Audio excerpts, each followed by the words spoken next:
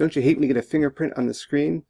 Well, hopefully this video will make you appreciate, or at least take a little bit look harder at what's on the screen before you go through and you wipe it off. So this is going to focus on fingerprints, but the same applies to palm prints and footprints. The dermal papillae lie atop the dermal ridges, and that's what we're looking at when we look at an actual fingerprint. They're elevated overlying the epidermis into dermal ridges. They are sweat films because of sweat pores, and they're actually genetically determined. So we're going to be looking at a couple of the key different types. There's three main classifications: arches, loops, and whorls. We'll be able to identify these in greater detail. Just for those thinking about getting a tattoo, since we're talking about skin, the dermis is the receptive site for the pigment of tattoos. So a little bit lower or deeper down, we're focusing a little bit more on how this dermal layer impacts the shape or the ridges that occur on the surface. So starting with fingerprints, some of the basics. No two people have been found with the exact same fingerprint pattern. The fingerprint pattern will remain unchanged for the life of the individual. However, the print itself may change due to permanent scars or skin diseases or damage. You can see here a little bit of a pie graph. 55% typically have loops, 23 whorls, 12% arches, and 10% composites. And we're going to investigate each one of these in a little bit more detail. Just to go back, if you're interested in learning more about fingerprints, I included a couple of resources down here and some slideshows to take a look at. So continuing on, the three major fingerprint classes are arches, loops, and whorls. Each group is divided into smaller groups as seen in the list below. So within arches, we have what's called a plain arch, a tented arch. Loops, we have something called a radial and an ulnar loop.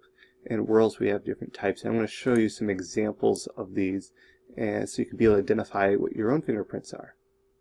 So starting with the most basic one, the arches. This is the St. Louis Gateway Arch. You can think of that. Arches are the simplest type of fingerprints, and they're formed by ridges on either side of the print and exit the other. See here a plain arch, just kind of a little bit of a rise here. Ridges enter one side and exit the other side. Tented arch is similar to the plain arch, but it has a spike in the center, a little bit more pronounced here. So both of these are arches. These would be considered plain arches. These would be tented arches.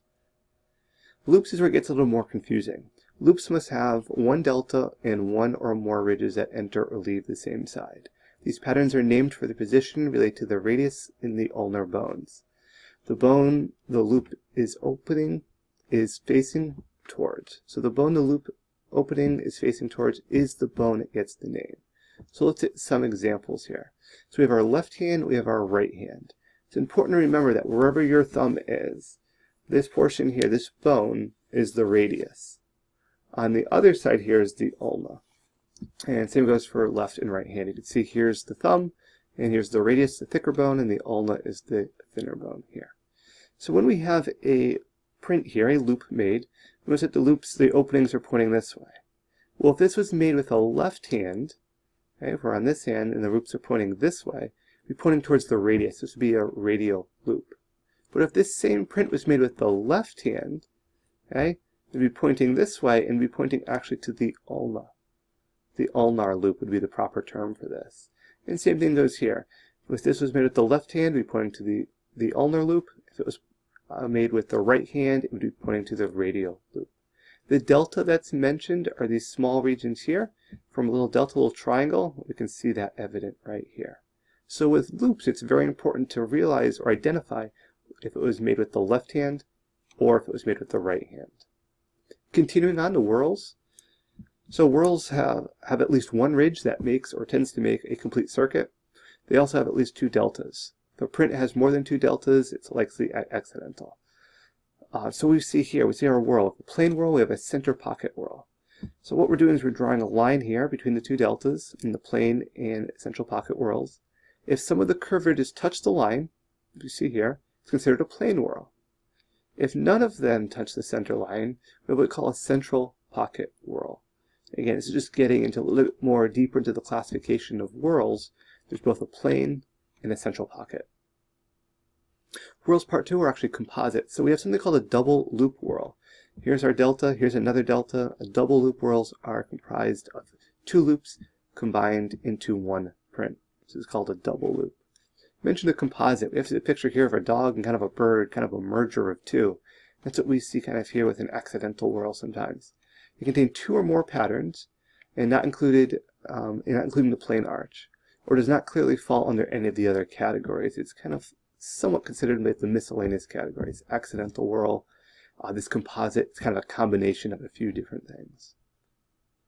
So identify each fingerprint pattern. Now you'll notice with each fingerprint, A, B, C, D, and E, I also include what hand it was made from.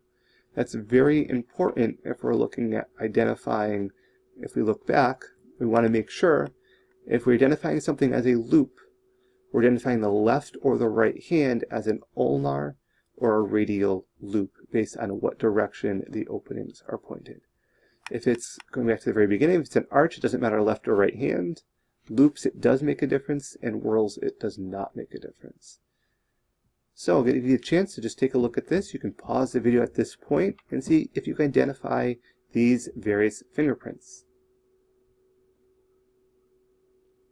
Okay, hopefully you've paused the video. I want to reveal the answers to you. Hopefully you've gone through and been able to write down some of these. And here are the answers to the various fingerprints here.